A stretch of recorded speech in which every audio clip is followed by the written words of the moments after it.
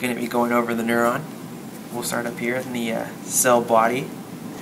Some other features you can see on the cell body here. We have some axon terminals from another neuron attaching at the synapse or synaptic cleft, sending their neurotransmitter in there. We open it up here. In the cell body you have your nucleus and your nucleolus, some good features there. Some other features on the outside, you have your dendrites.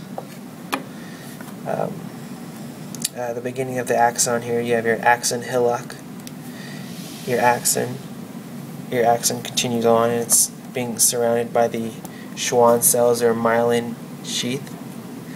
You have your nodes of Ranvier in between, which help speed up the signal.